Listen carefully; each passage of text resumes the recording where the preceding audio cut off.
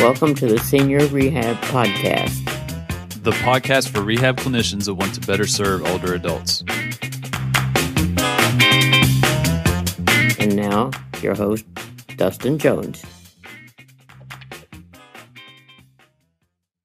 Hello, friends, and welcome to the Senior Rehab Podcast. Thank you for your time. I'm excited to bring back on the show Jason Falvey and Kyle Ridgeway.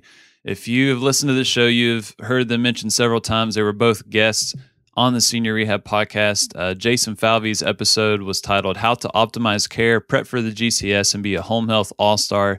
Kyle Ridgeway talked about the 3 Ps to PT excellence, which, both of those were great episodes. But they're on the show today to talk about a big issue in healthcare, but definitely in geriatric PT, and that is hospital readmission rates. This is a big deal for the financial reasons, but also just the quality of care.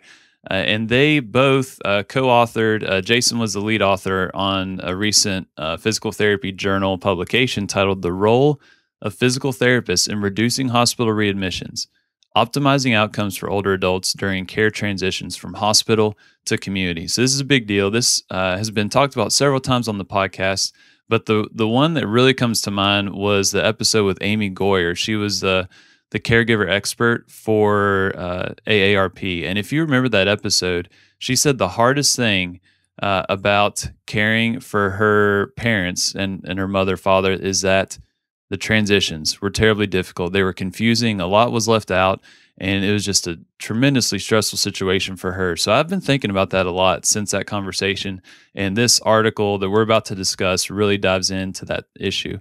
So we're going to break this up into 2 parts. We cover kind of every step of that transition and what PTs can do. So it's a great overview of this article if you do not get a chance to read it, which I highly recommend that you do read it. But we're going to really dive into this. So this is part 1, and then we'll tune in next week for part 2. So let's get into this. All right, Jason Falvey and Kyle Ridgeway, welcome to the Senior Rehab Podcast. Thank you for your time this evening. It's great to be here, Dustin. I'm glad to be on my second Senior Rehab Podcast with my good friend, Dr. Kyle Ridgeway. Yes, you all are definitely repeat offenders.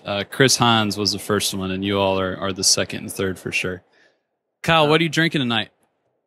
It's a great question. I'm here at Cerebral Brewing in Denver. Actually, Jason and I both are, and I'm drinking a Rare Trait IPA, which is just a beautiful beer, great color, great nose, great taste. And Cerebral Brewing here in Denver is actually owned, and the head brewer is a physical therapist. Really?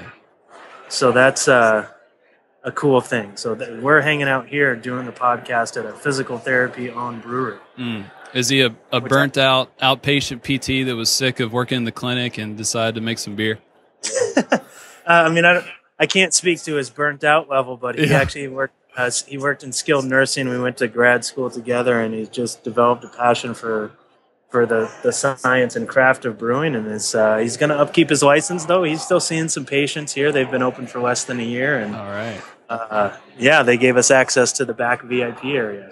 Man, y'all are such ballers. So listeners will likely know Kyle Ridgeway is known for his socks. He's got quite the sock collection. He is part of the sock mafia. But a little known fact about Jason Falvey, he is also well known for fashion accessories, not being socks, but shirt stays.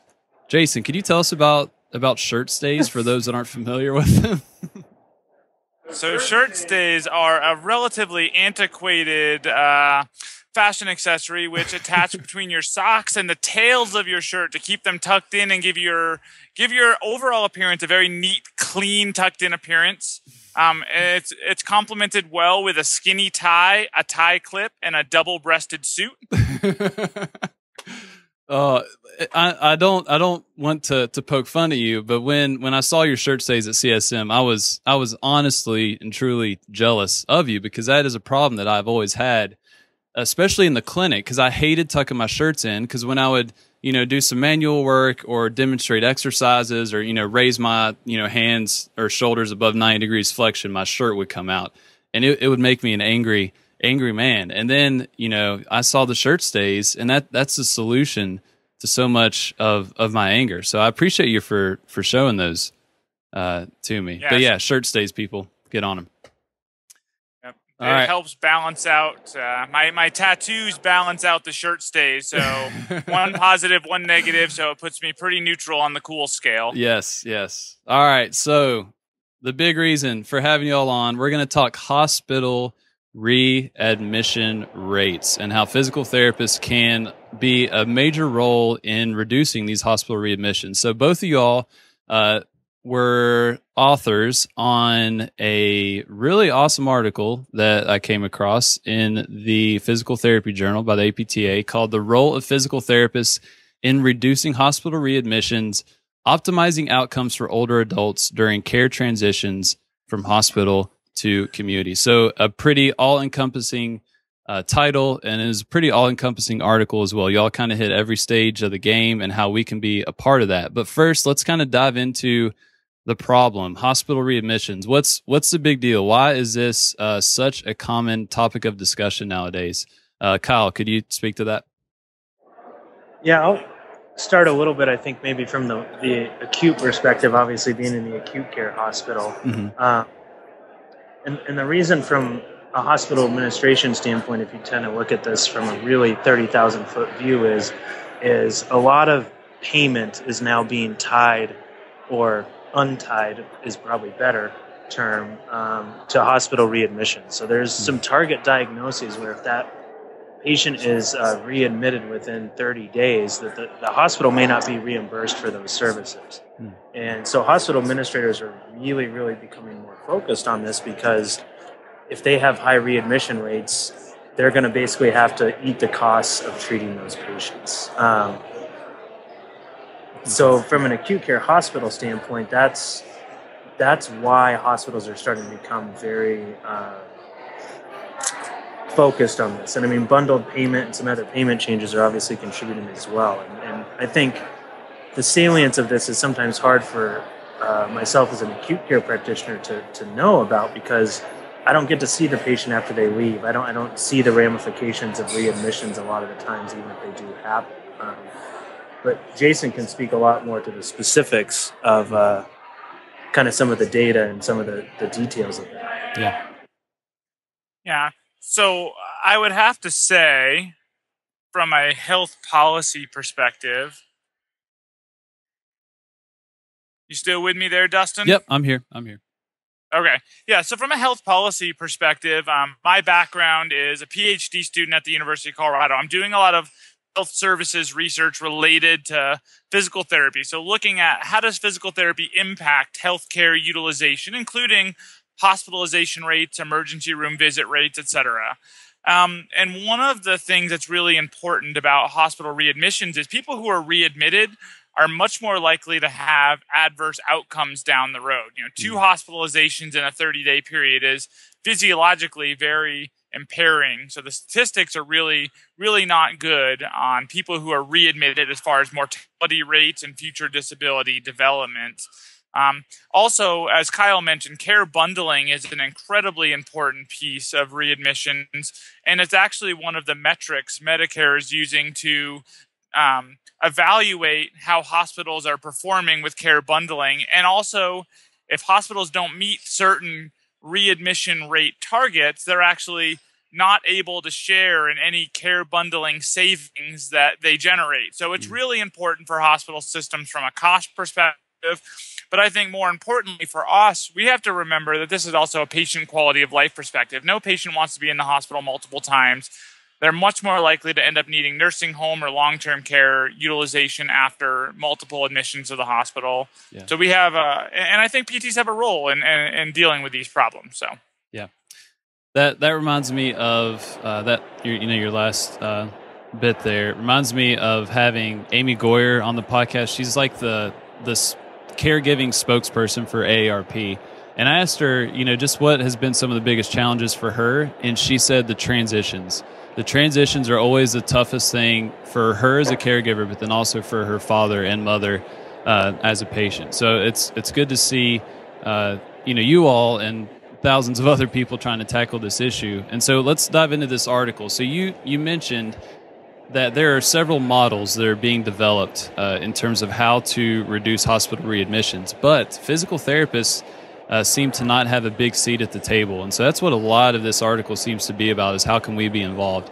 And one model that you did use that seems pretty awesome is from Dr. Burke. It's the Ideal Transition of Care Framework. So just to give people an idea that have not seen this article yet, which I highly recommend, there's a great figure in this article that basically has a bridge and two ends of the bridge. One end is the hospital, and then the other end is the community. And there's all these steps that we can be a part of from the hospital all the way out, to when the patient is discharged in the community. I'll go through those real quick, and we'll just kind of break down each one and just talk about some of the big points for each that would be useful for people, like you and me. So the first one is discharge planning in the hospital. There's complete communication of information. There's availability, timeliness, clarity, and organization of information. There's medical or medication safety. There's education of patients to promote self-management. There's advanced care planning, and then coordinating care among team members, monitoring and managing symptoms after discharge, and then lastly is the outpatient follow-up. So lots of steps there, lots of interactions that could make things go wonderfully or terribly. So let's start with Kyle. So let's talk about discharge planning, because you're in that setting. You're in the acute care hospital right now. As it stands in your job, what does discharge planning look like for you, Kyle?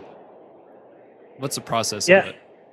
Yeah, for me, I work at University of Colorado Hospital, and we're pretty blessed in that, people are really actively seeking our input when it comes to discharge planning. I mean, almost to the point of, if there's any question about the discharge, it immediately is, what is PT saying about where this person should go next? So, the first thing I have to say is that I'm remarkably lucky in that regard, in that my physician, nursing, case management, social work colleagues are very much calling upon us to contribute. So for me, I'm lucky in that not only is that there, but people are demanding that of us. And I think if we talk about this ideal construct, this ideal model or process that we're talking about, is that discharge planning should start as soon as the patient is admitted.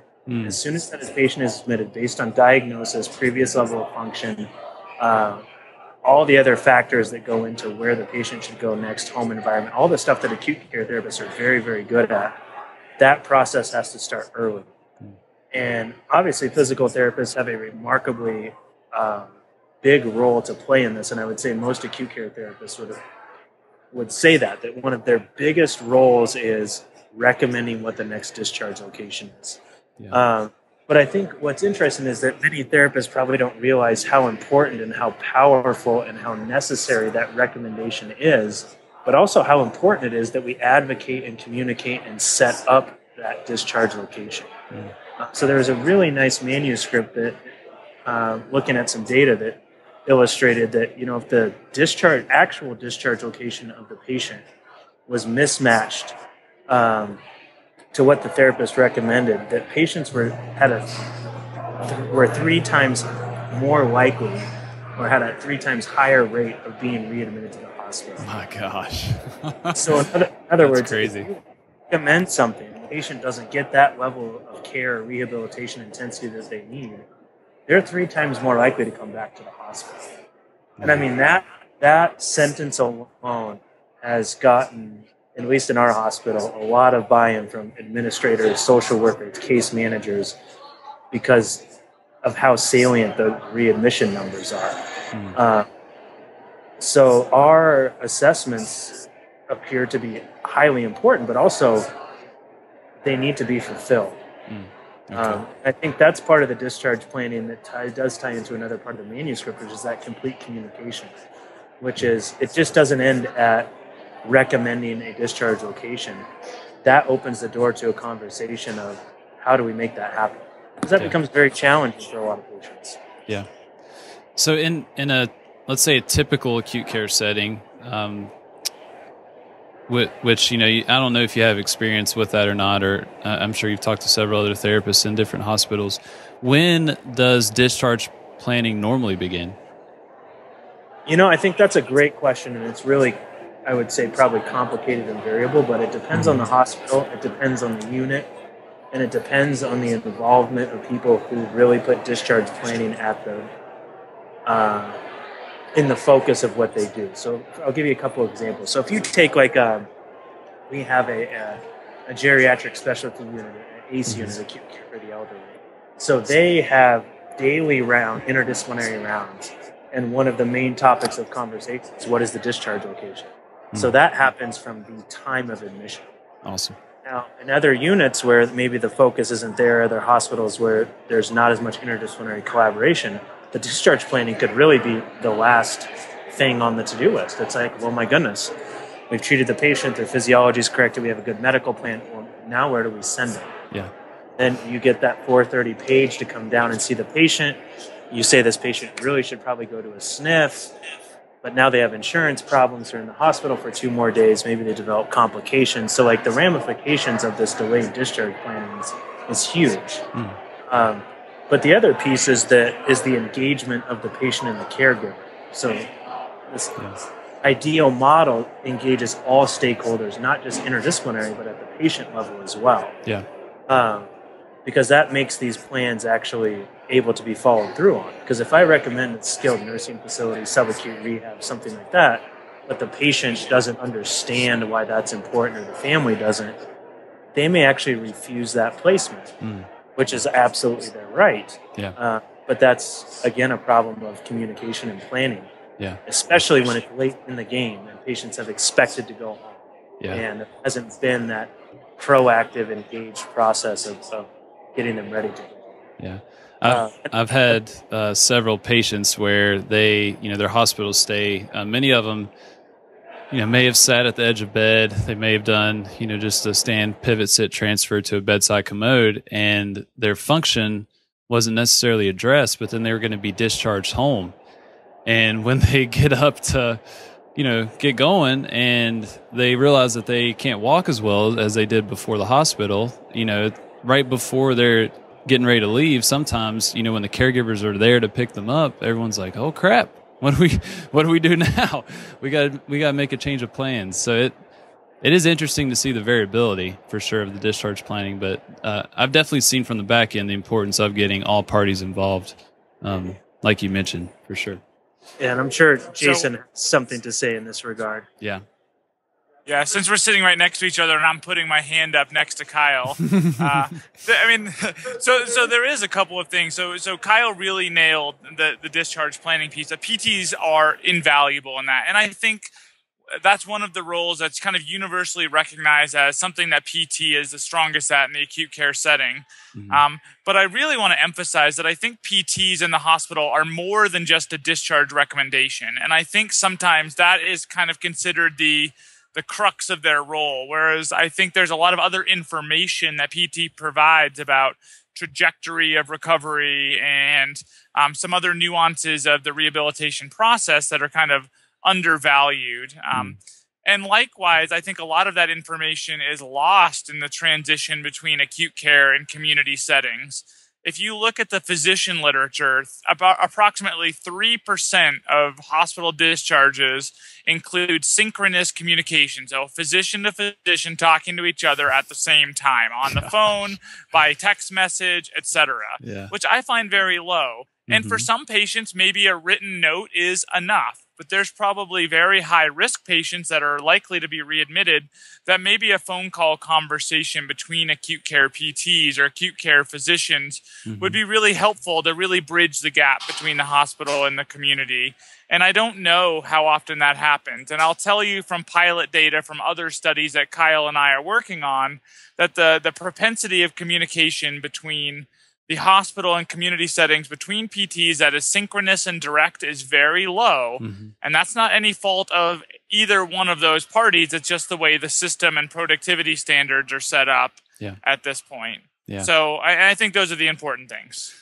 Yeah, and I think that's a good segue into that complete communication of information, that step 2 on the ideal transition of care. And one stat that you all had in there that just blew my mind was that 26% of discharge summaries from a hospital had descriptions of a patient's physical function.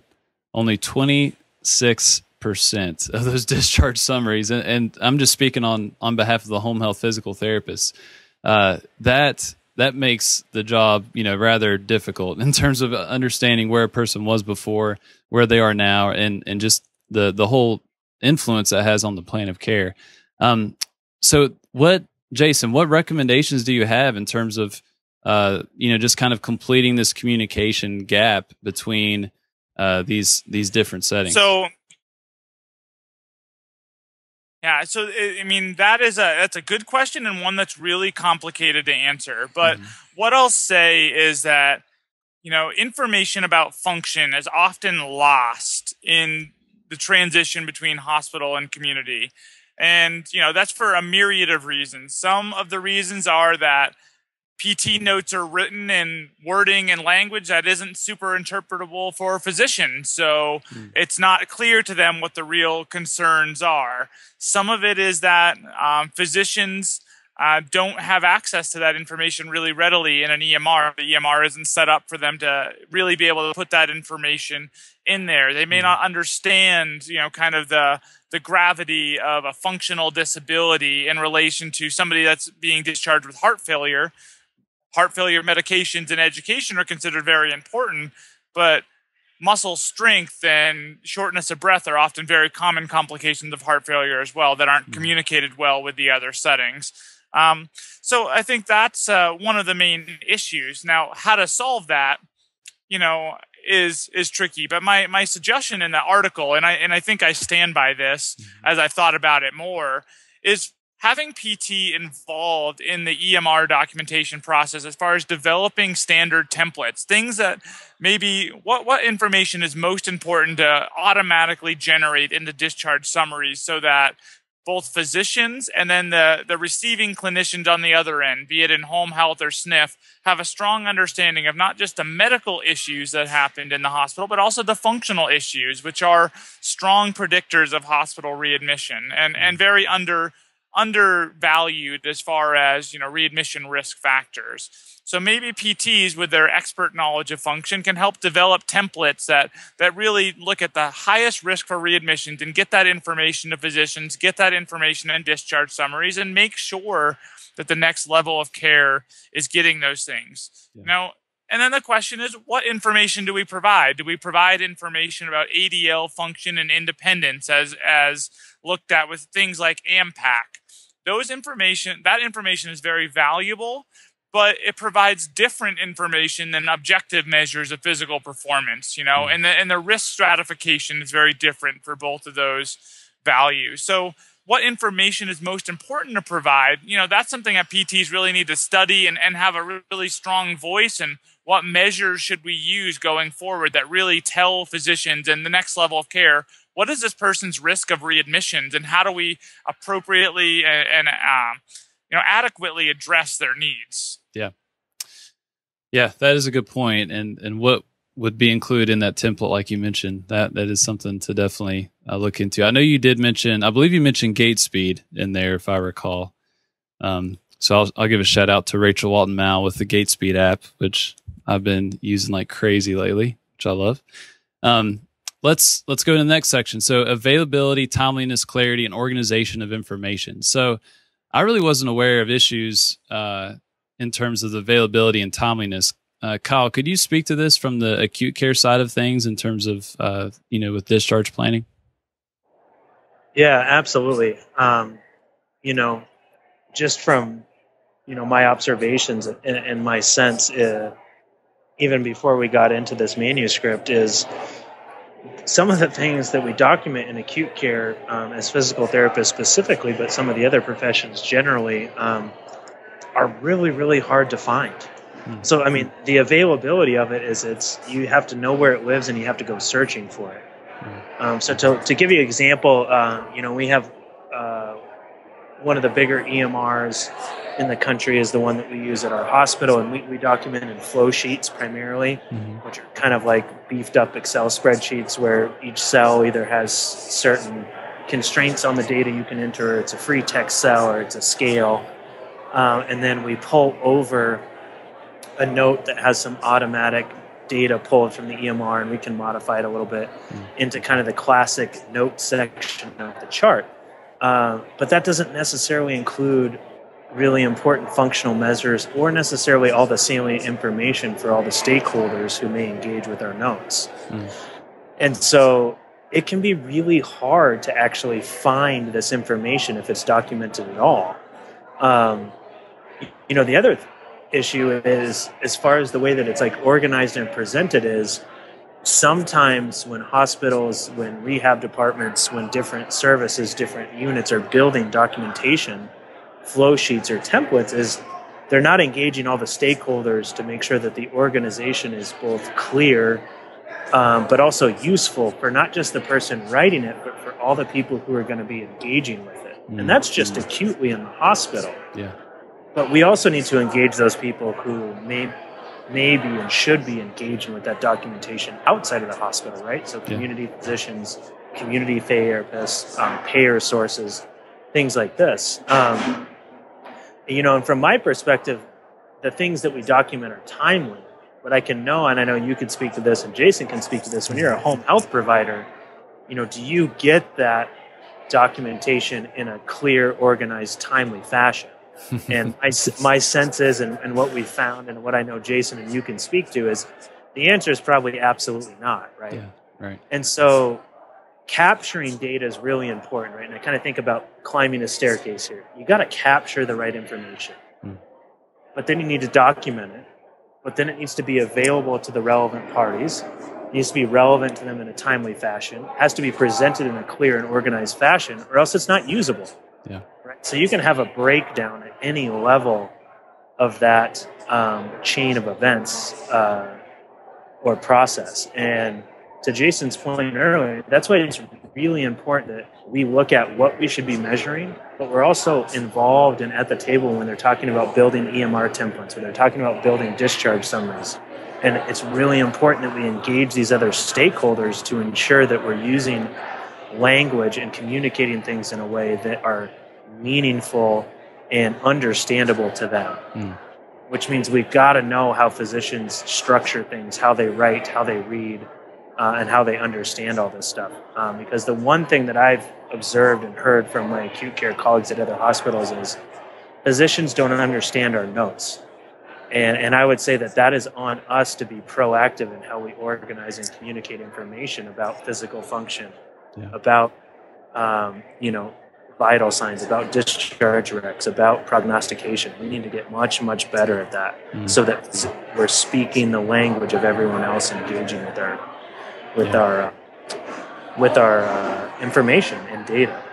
And I'm sure Jason can speak to the after hospital piece at the transition level, what needs to happen when that patient goes to another level of care, when they go to the community. Yeah. Yeah. So, just to add in a couple things, like one of the studies that I'm working on now is doing some interviews with acute care therapists and home health therapists and talking to them about, what are some of the issues and breakdowns in communication that occur. And a lot of it is timeliness. Like, when do they have information? And the phrase I hear a lot from these clinicians is they're going in quote unquote blind, with patients, which I find incredibly concerning, given that a lot of these patients have very complicated medical issues, with SNF admissions reducing and home health admissions increasing.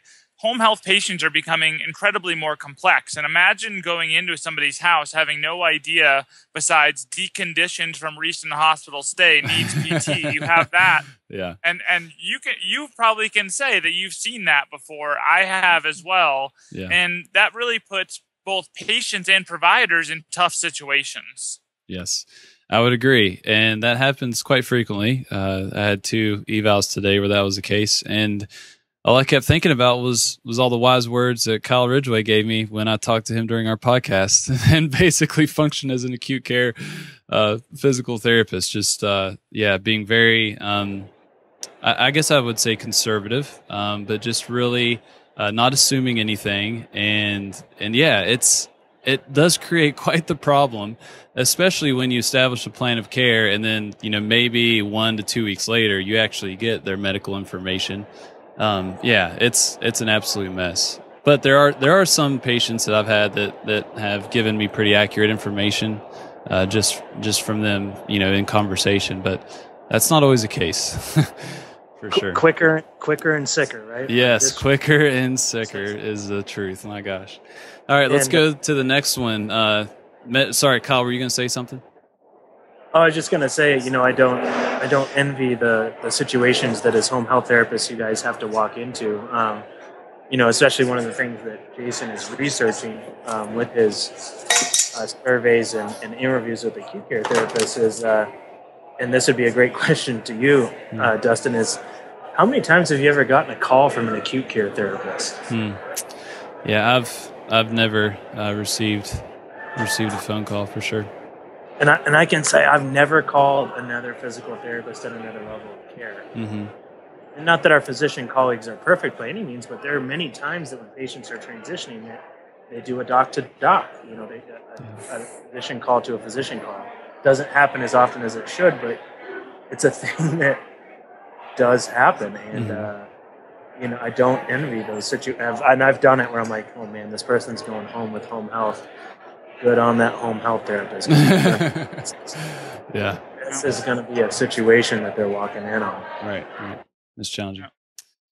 Yeah, so, I'll add to that. Like, I recently interviewed a group of 3 therapists at a huge Denver area hospital with a collective over 30 years of experience. And I can count the number of times on one hand that they have initiated or received communication by phone from a post-acute or home health facility about a patient to clarify or coordinate things. Mm-hmm. And my guess is it's not because the communication was so good that they didn't need any extra information. Yeah. That's usually not the case. That may be a safe assumption, Jason. Just maybe. All right, Jason, what would you say about medication safety, the next step in this ideal transition of care framework? So medication safety is a really important area for care transitions in general, and appropriately is the focus of most of these established care transition programs that are out there that are designed by physicians or nurse colleagues. And as I stated in the article, like physicians, nurses, and pharmacists, they take the lead in a lot of these areas, and that's appropriate. But PT has a really important role to add to medication safety. So you think about the home health physical therapist who may be the only healthcare provider a patient sees after hospitalization and responsible for medication reconciliation or evaluation of side effects. You think about physical therapists being the only professionals who evaluate vital sign stability with exercise with patients after they leave the hospital. Right. Things like orthostatic hypotension that may occur after new prescription of a beta blocker, for example, or significant complications from an opioid or strong pain medication being prescribed. And those effects are seen during mobility or with exertion. Testing the efficacy of a new, inhaler medication for COPD. Maybe at rest they do fine, but maybe with activity they're really not doing well. Yeah. And there's a lot of mobility-related side effects to medications that I think PTs are ideally positioned to be involved in. And while we do report these things, it's not a central part of any of these care transition programs that PT feedback is solicited for these kinds of things. And I think that's a fail on the side of the medical community, where PTs really do have a valuable role in making sure that medication is safe for patients and knowing that it's not safe just at rest and with baseline vitals, but also with activity, because patients that sit in a chair all day are probably not real happy. Our job is to get them up and moving and around in the community, and maybe we're the only people who see the effects of medications on mobility at that higher level. Yeah. Kyle, do you have you had much input in this regard from the acute care side of things in terms of medication? Yeah, I think we're practicing acute care at a high level. We actually interface with medication dosage, frequency, timing, A whole bunch. Especially for me, as I've transitioned more into specializing in critical care, much of my day is talking to physicians and nurses acutely about medication dosages, timing, what's happening hemodynamically, vital signs-wise, symptom-wise, performance-wise, with mobility around those medications. And I think this process should start acutely, because if we're not practicing at a high level in the acute care environment, more of this falls onto the home health therapist. And, right. One example I can give that happens routinely enough, both on cardiac units as well as med surg and medical ICU units, is you have a patient who has a previous or new diagnosis of hypertension, and they're trying to titrate in the beta blockers or calcium channel blocker medications for that patient. And I always use the pendulum example of, we're going to dose it, not overdose, but overdose it a little bit, then maybe we're going to underdose it. And it's like a pendulum, right? Mm-hmm. And we have to find that sweet spot. And I can't tell you the number of times that someone has gotten a new dose of a beta blocker medication, and I go in to see them, and with activity, they just have essentially no heart rate response to activity, and they become progressively lower in their blood pressure as they exert themselves or as they're upright. And that conversation with the physicians is, it's always like, oh my goodness, we overshot it. Let's decrease that dose. Let's try again.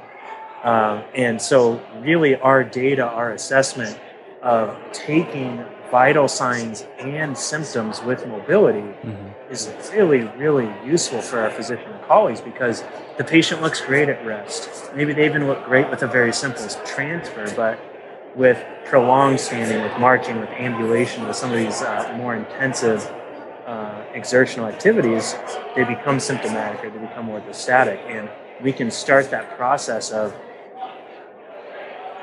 helping our physician colleagues dial in the right dosage of medications even before the patient leaves the hospital. Under this ideal model, if we go back and we talk about proper discharge planning, proper communication, ability to access data and documentation, then the home health therapist can carry that out and say, maybe the flip side of that is the patient gets home and now they have exertional hypertension, where this hypertension becomes unmasked as they exert themselves. And we say, wow, now that they're out of the hospital, we're actually noticing that they have this hypertension that becomes unmasked with activity. It doesn't recover, and we have to tweak the dosage more. Okay. Or the flip side, which you probably see more often, is the patient's hypotensive, the patient's symptomatic. So this is not necessarily something where it's exactly like the home health therapist, but it's very similar in that we have very, very important data and assessments to contribute to our physician colleagues' decision-making in regards to medication type and dosage. Yeah, that's a good point. I think that's easy to forget for many of us. I know just from the home health perspective, just that we do have a valuable perspective, and we do see, a lot of the symptoms that come, with this medication. So that's awesome. How are you all doing on time? Because we are 4 steps in. We've got 5 more to go. I'm probably going to split this up into 2 episodes. How are you all doing? I'm fine. You're good? Falvey? Yeah. I can cruise on. Okay. All right. Well, let's keep going. So let's get into education of patients to promote self-management. Kyle, go ahead and hit us off on that in terms of what should we be doing to promote self-management from the acute side of things? Yeah, I think, one of my mentors and colleagues, Dan Malone, who works at University of Colorado and does a lot of research in ICU stuff, always talks about, and he has a really strong cardiopulmonary history. He's actually the president of the cardiopulmonary section, but he always talks about that when you have a hospitalized patient, you have a really captive audience. And you need to use that captive audience and really engage them and educate them about what's going on and what they can do to affect that. And, if you look to the chronic pain literature, this concept of self-efficacy, of locus of control, of therapeutic alliance is really, really getting a lot of focus. And I think we need to learn from our outpatient colleagues and patients and practitioners who work with the chronic pain population that these are concepts that we can readily apply to the medicalized and geriatric population, in that it's going to be really important, I think, to outcomes that we engage the patient and give them tools to be able to take control of their situation and self-manage. And I think the one thing, the biggest takeaway for me having collaborated with Jason, or the biggest thing that I've kind of, I want to say, learned or applied to my practice is we need to be much, much better at the acute side of the hospital of giving families, patients, and caregivers signs and symptoms and things to monitor that are really, really important, almost biomarkers of decline. Telling them to look at how their dad is doing, rising from a chair. Is that becoming more difficult? Are they having to use their arms? Are they doing it slower? How is their gait speed? How long are they walking? And is that getting better, or is it actually getting worse? Because if you think about it, when a patient normally discharges from the hospital, they get discharge instructions, and those instructions talk about medication dosage and frequency, and they talk about signs and symptoms and red flags of when to call, when to go to the emergency room, when to seek help, right? Yeah. I think we can model our practice exactly like that. We really should be giving the patient a movement medicine prescription, but then also red flags or signs to look out for that say, hey, you know what? You might need some more rehab. You might need some more assessment of what's going on with you physically and functionally and strength-wise. And that, I think, is especially true from an acute care perspective of the patients that we're going to send home that don't necessarily need home health physical therapy. But it also is important for the patients who do get home health, because at this current time, we're not going to change this transition care model overnight. So the one thing that we can change is the information that we give to the patient and family, and then they can be that bridge to our home health colleagues. And they can actually tell the home health therapist that, hey, my acute care therapist told me to watch out for these things, and I've kind of noticed these things that I'm actually doing a little worse. And not doing as well as I even was, or these things that they told me to look out for are happening. And Jason can really speak to those things after the hospitalization. Yeah, go ahead, Jason. Yeah, so if you look at some of the data, so I've looked at some of the functional data of people when they get out of the hospital and then 30 days later, and trajectory over that next 30 days after somebody leaves the hospital is incredibly critical to knowing how their future outcomes are going to be. For example, you use the short physical performance battery, which is a relatively well-used geriatric tool for physical performance. Any decline on that test over the next 30 days means that somebody's a 250% increase in risk of hospital readmission or death. So trajectory of function matters. Yeah. Trajectory of recovery matters. And so part of that is on physical therapists to make sure that the education we give caregivers and the education we give other providers is strong and really focused on the functional piece, and knowing that if you're declining in the first 30 days after your hospitalization, that is a problem and you need to seek help. It's not maybe we should get some therapy. It's we need to call the therapist right now and make sure that we get this set up before things get worse. Yeah. And I think this area, this education to promote self-management, especially discharging from the hospital, I see a lot of opportunity for people from different fields to have an influence. And in particular, I'm thinking of the design realm in terms of creating this information to where it's easy to consume, whether, it's charts and graphs, different colors, but also I can imagine even an app, just a hospital app that gives all this information, can give you the data of previous performances on certain tests, and could even have videos for how to perform, certain tests and measures, or, how to do transfers, or how to do, some of these generic exercises that we know would not hurt someone, but would help them. So I feel like there's a lot of opportunity there. I mean, granted, it's not easy by any means, but it seems like we've got a lot of area for improvement. Kyle, I think you had something else to add in this. I think to build on your point is, the digital self, the digitized self, patient and, just general societally, individually created data is becoming much more popular, right? Fitbits, people tracking how many steps they take per day. We can easily leverage this in medicine to track patients' activity and outcomes, right? Like, do you think a patient or a family member can't measure someone's 5-time sit-to-stand test?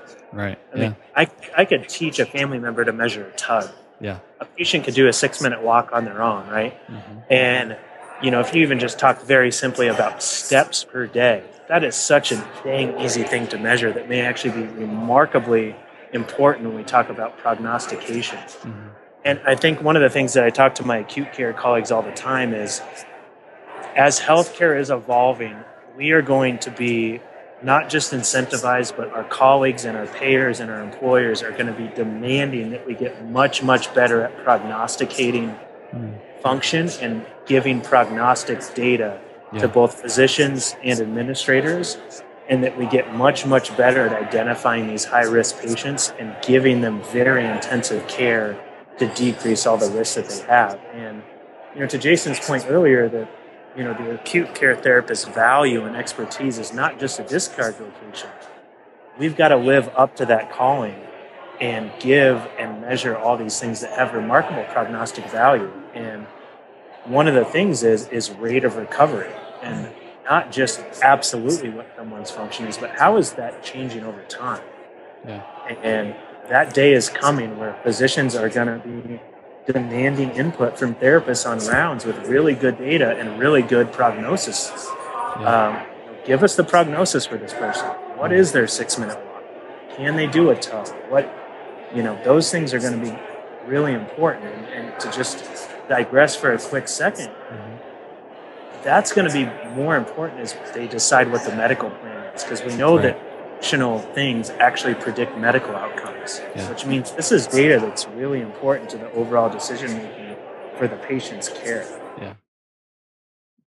Can you even imagine a day where, say there's an older adult that, say they have a primary care physician, that primary care physician knows their 5-time sit-to-stand test score, that person becomes hospitalized, the acute care PT runs their 5-time sit-to-stand, they can see the comparison.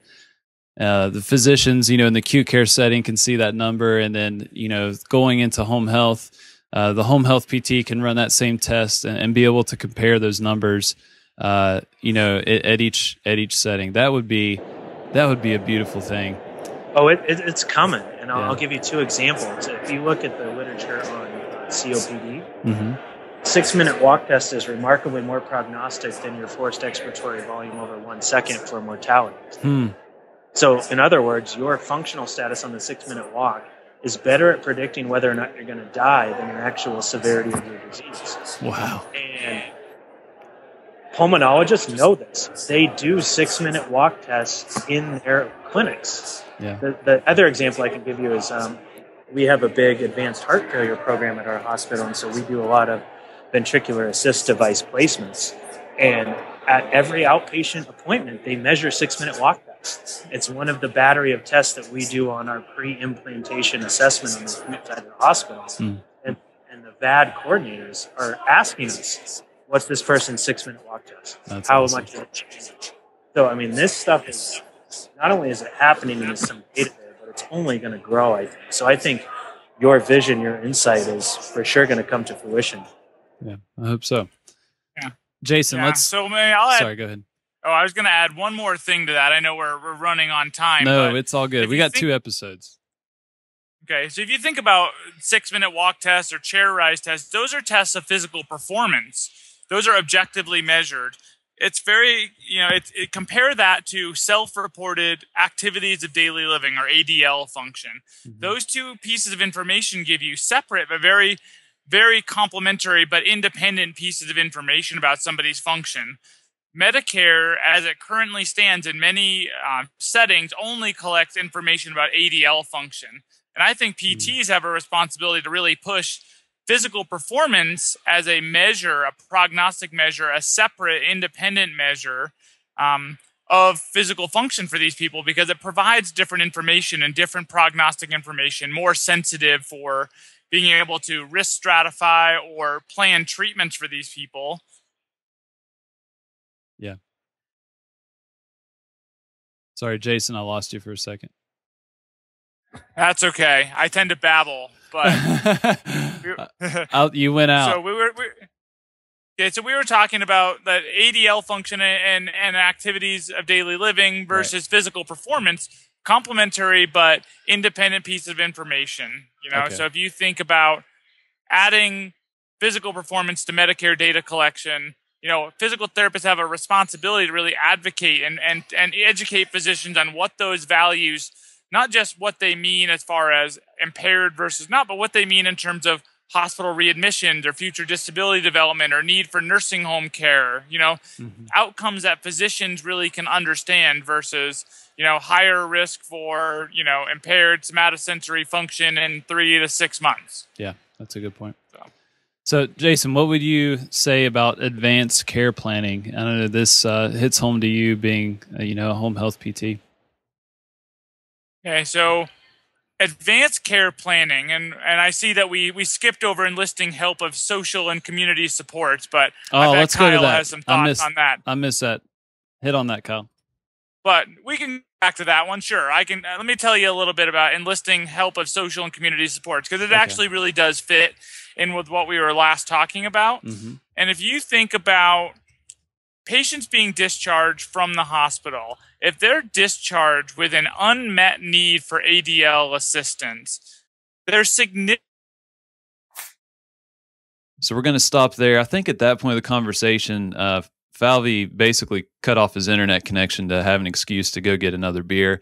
He didn't say that, but that's what I'm assuming. But that was a good place to stop. We're just over halfway in covering all those points of, how we can have an impact in hospital readmissions rates. So make sure you tune in next week, and we will conclude the conversation on this very, very important topic. Hit me. I want to thank you for listening to this podcast. The show notes and much, much more can be found at seniorrehabproject.com. I want to encourage you to go there so you can join me and many others in the movement that's changing the face of geriatric rehab. Just go to seniorrehabproject.com, click join, and you'll be able to get access to our private Facebook group, which can basically serve as your virtual mastermind group. You'll get a short and sweet monthly email from me with useful links for you and your patients. And lastly, you'll get 10% off your first purchase from the Senior Rehab store. So all of this can be found at seniorrehabproject.com. And until next time, my friends, do not forget to stay funky.